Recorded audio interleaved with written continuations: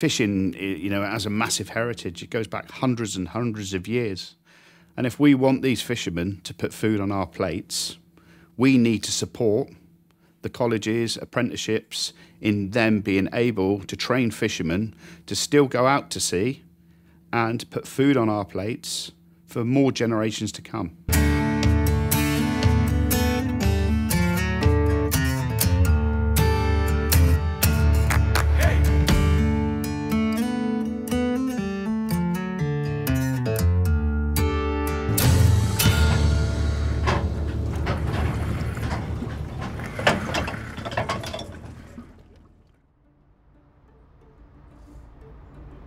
'If you look at the median age of fishermen in the UK, and you'll probably find that it's as much as sort of 60 or 70% are over 50.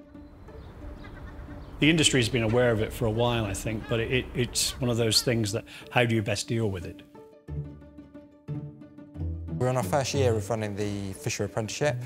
It was developed by a trailblazer group that was recognised that there was a significant skills shortage for new entrants, and then we picked up the qualification once it was approved. It's an 18-month apprenticeship, and of that 18 months they spend a total of 14 weeks with us. The good thing about the course here at South Devon is that all of our lecturers on the fishing course are ex-fishermen. Man overboard! Man overboard! Man overboard! Where is he? Where is it?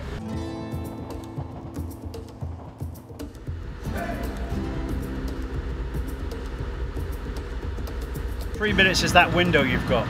You know, that's assuming the worst case scenario. You can aim to do it in 3 minutes. Survival chances are pretty good. Man overboard! It's automatic. That, you know, if you're on deck and you shout man overboard, you know. You don't run around like a headless chicken. You keep pointing at the casualty all the time. Find the door. So we do as much as we can possibly to prepare them for the worst case scenario. So we make them understand that they are responsible for their own health and safety besides the vessel owner, but they have to be aware themselves.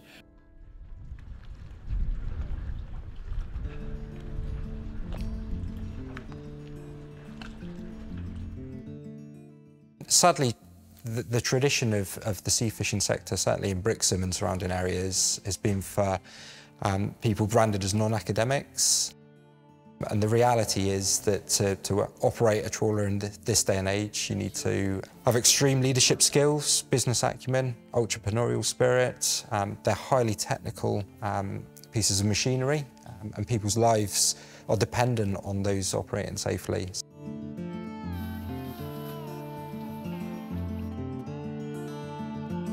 There's massive scope in the industry, you know, to climb the ladder with any business, whether it be shoreside, whether it be at sea as a fisherman.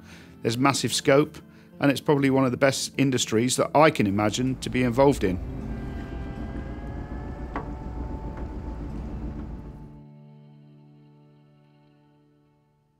General situation. The United Kingdom lies in a moderate to strong northerly or northwesterly area. You are out there and sometimes in the middle of nowhere with nobody within sight, and if, God forbid, something happens, you need to be able to communicate correctly.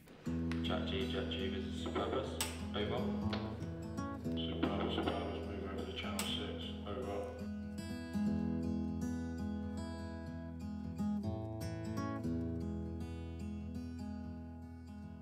To use a VHF, you have to have a licence. It's a half-an-hour exam, paper one, and then we have to do a practical one where we have to speak into radios and do like mayday calls, pan calls and all of that, and that's the end of a test. Nice, good luck. Thank you. Our VHF exam went really well, which is good, I passed, which is another qualification that I needed. It went really well. Yeah? Yeah. You weren't too sure about it? Nah, not at the start, but I passed luckily. So yeah, I'm happy about that.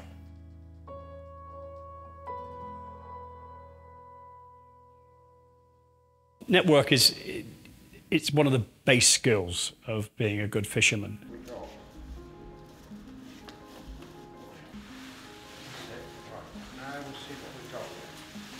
It allows them to be able to repair the nets. We teach them how different types of fishing net are put together.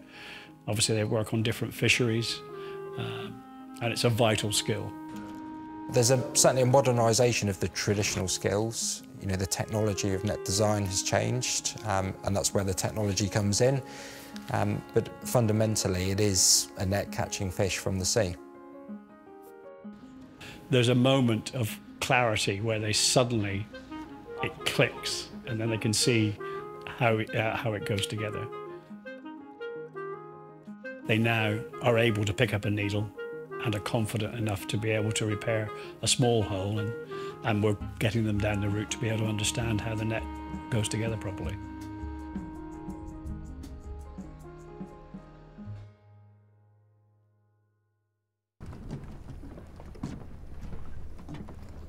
Yeah, best thing to do is you guys hop over. If you get yourselves established on the pilot, and we'll sort this out.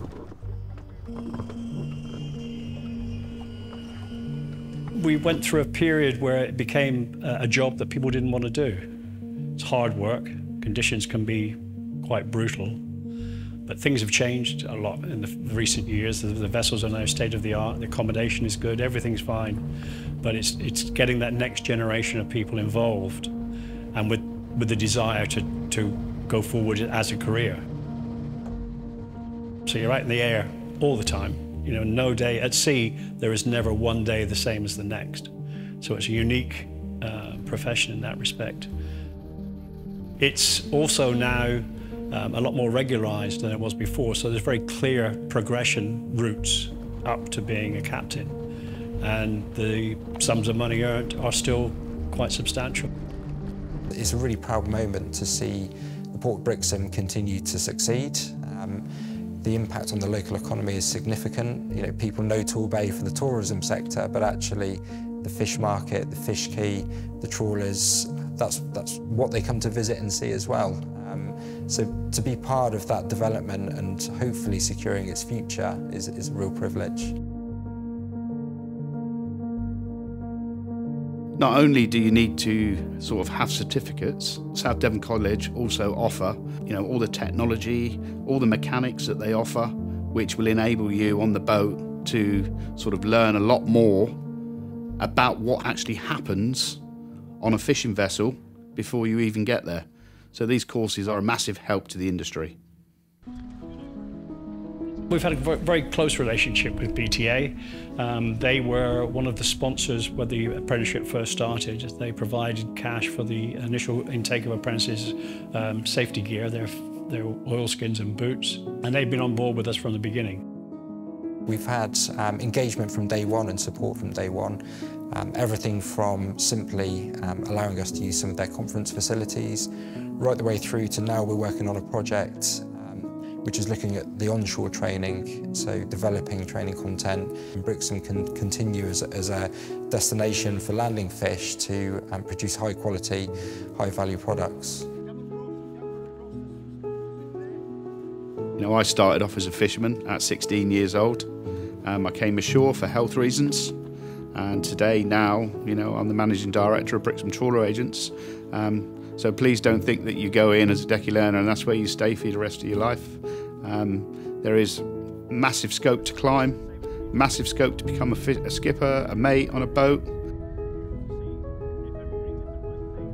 Went through a period, if you like, of that people would say to their children, you know, we don't want you going into the fishing industry. You know, it's hard. But that period is gone, and now people are more interested in what's going to give me a career, what's going to, you know, how can I progress and how can I own my own house, how can I buy a decent car. And the fishing industry can provide those things relatively quickly, much quicker than other type of trades. You know, if you're prepared to work at it, you can very soon be earning quite substantial sums of money. And I think that's one of the things that the people who aren't connected with the industry have come onto the apprenticeship were shocked by the earning potential that they have when they finish it.